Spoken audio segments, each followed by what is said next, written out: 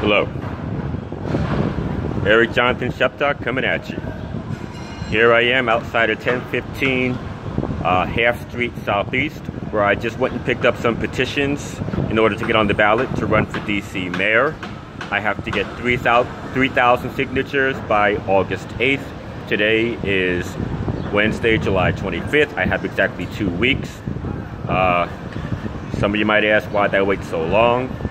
Well, let me just say that I had a fight with the current administration, and they kind of brought me to my knees, but I said I'm not going to give up. I'm still going to try. So I'm going to use these last 2 weeks that I have to get 3,000 signatures. It's conceivable that if I find 30 people who are really fed up with DC gentrification and they each commit to getting 100 signatures, then we can do this in a matter of hours. I mean, each person can put in 4 to 6 hours of work, and we can get 3,000 signatures, and I can get on the ballot, and she can have some competition, because right now the mayor is essentially unopposed. She won the primary, and the winner of the primary generally goes on to win the general election for mayor, which always happens in the presidential midterm, by the way. And so this is, on the one hand, about just making sure that we preserve democracy, that we do have some sort of choice. And then again, there's this issue of controlling the narrative, because the incumbent, you know, she's been around for a few years. She's been a councilwoman from 2007 until she became mayor in 2015. And the ones who ran against her in the primary were relatively unknown people. I, as a homeless advocate since 2006 in DC, was better known than some of these candidates that ran against her in the primary. But that said, we need to preserve democracy. We need to bring a strong narrative. We need to increase people's interest in local politics, because here in DC, only about 30% of registered voters actually go out and vote.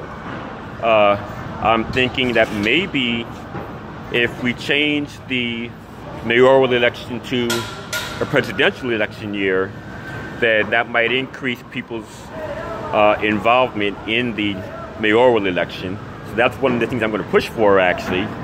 As a matter of fact, my mayoralty, or mayorship, whatever you want to call it, would focus largely on just increasing public input.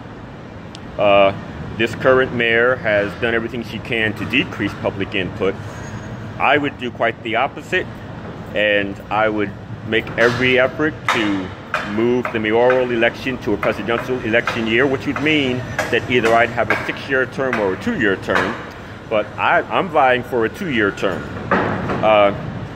I would push for my first term to be a 2-year term, and that way the next election would be in 2020 for DC mayor. And I know that there will be a lot of people coming out in 2020 because they'll be so fed up with Trump, and they'll see the mayor's race on the ballot, and they'll probably check that off as well. And I would use my 2-year term to really fix a lot of things. I would put a moratorium on any new construction projects. I would look at gentrification, and I would have my advisors to advise me on ways to stop and even reverse gentrification. I have some ideas. I'm not going to spit them all out here in this video, but my term would be about just saying stop. Let's look at what we've got. Let's make sure that we don't push any more people out of DC.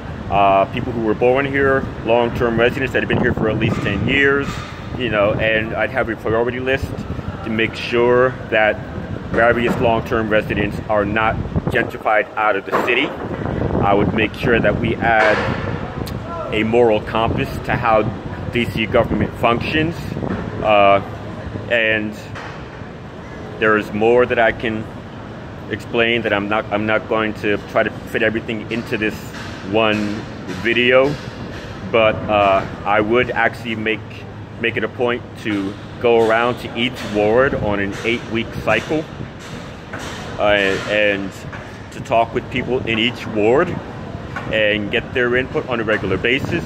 I would actually step up the DC government website so that it's more interactive and people can, first of all, learn how to interact with their government, and secondly, they can do it on a very regular basis.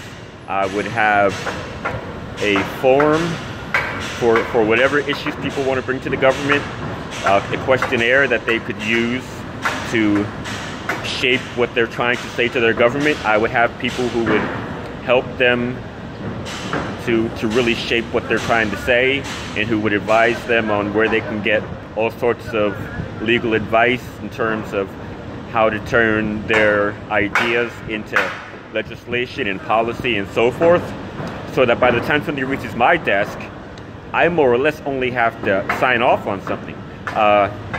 You know, I won't just be a yes man, that's not what I'm saying, but I would want people to have their ideas formulated as much as possible so that I can move quickly, so that I can spend 15 or 30 minutes on an idea, get briefed on what it's about, you know, and sign off on it and move it along to the council or to some department of the government, okay? And I would also actively teach people how their government functions.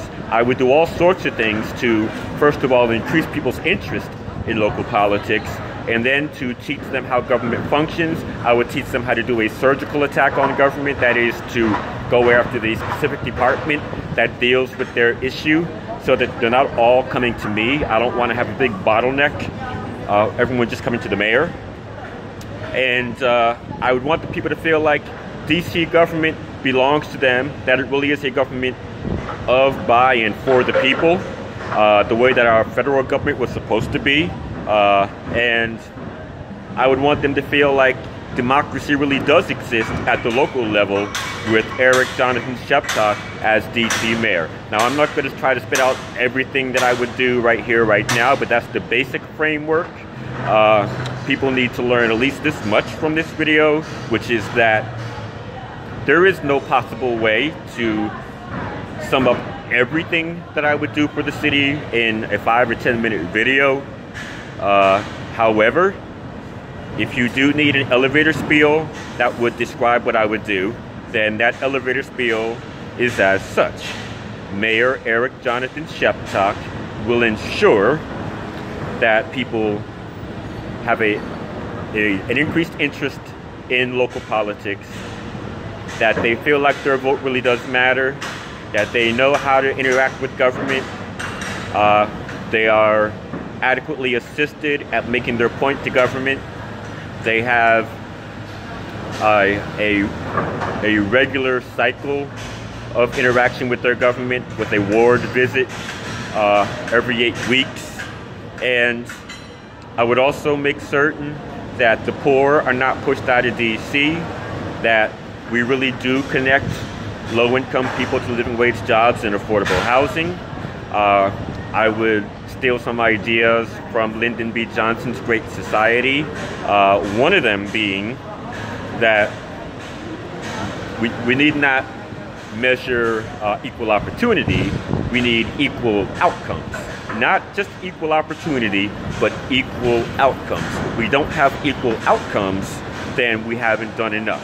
I'll stop there for now, and I'll talk to you again soon. All right, thank you.